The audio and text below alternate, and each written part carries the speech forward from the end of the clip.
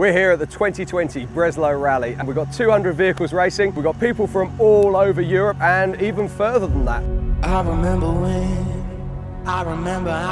when I lost my mind. Rallye Breslau is a part of my life since the last 20 years. This year we're having the 26th edition of the event. Yeah, that's a lot of history.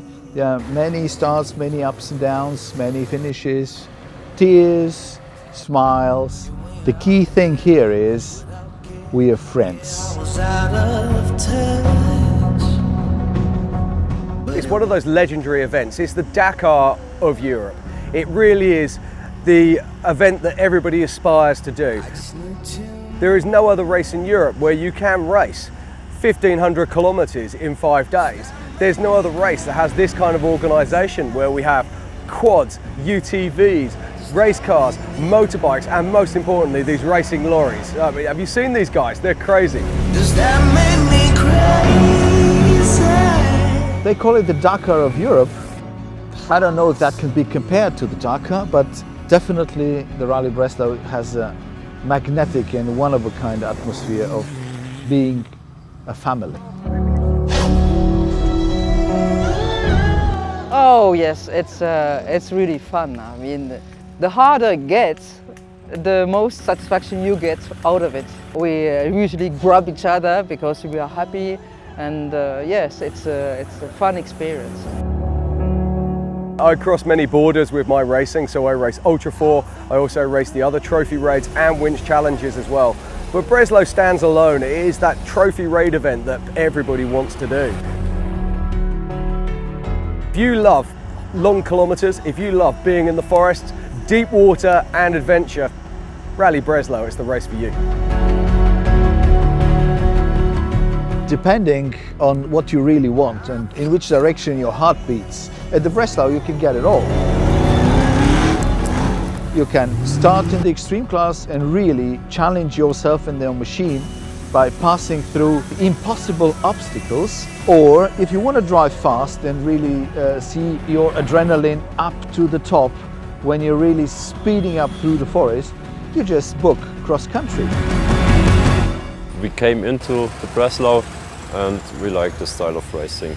Cross-country is for sure fun as well, but it's nothing for us. I'd definitely say it's a friendly race. The competitors would help each other out. We're very good friends with a couple of the other top teams. On the course we want to beat them, but in the pits you like having a beer with them. It's a nice race to come to, especially with weather like this and this kind of area.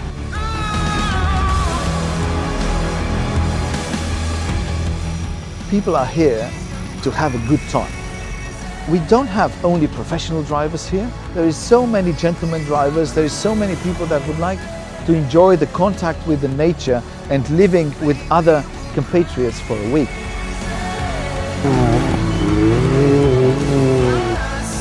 Like my drivers used to say, it's like an orchestra.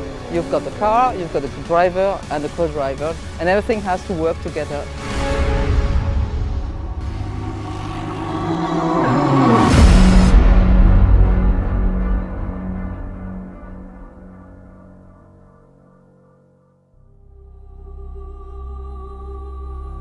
The Breslau is one of the very few events that are known to me that they offer a night stage driving in complete darkness.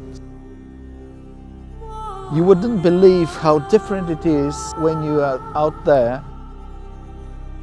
Sure, you have your LED lights all over the place, but that's just not the same. A human being is an animal made for the daylight. No matter how experienced you are, as a driver or co-driver, it all looks different. The world is a different place at night.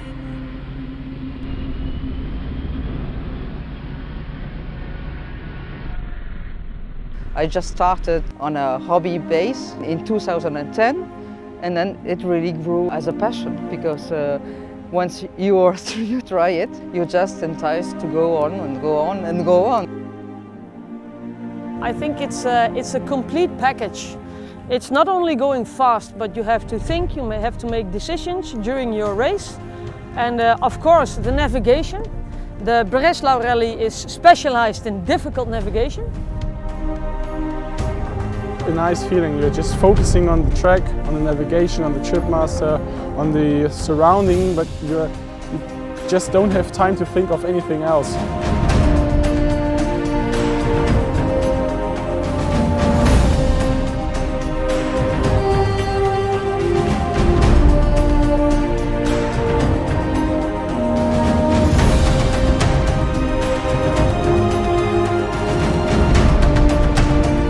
Plan A is always stay on the bike. If you can make it like that, then you will have a good rally.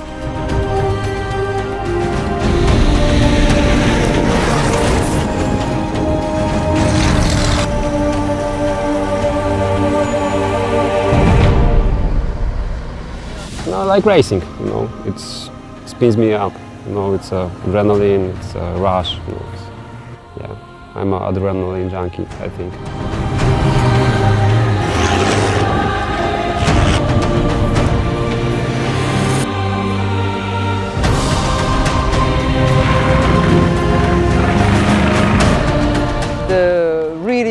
The main aim that you should pursue is to finish the race.